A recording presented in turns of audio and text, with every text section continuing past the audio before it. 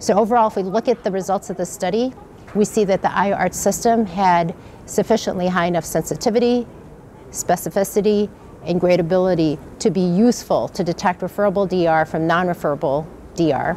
And what that really means in the practical sense is that the EyeArt system and this artificial intelligence system is useful in order to help triage patients and screen for diabetic retinopathy. And hopefully this will help reduce the burden of patients who need to be screened for diabetic retinopathy and hopefully in the future contribute to prevention of blindness in these patients.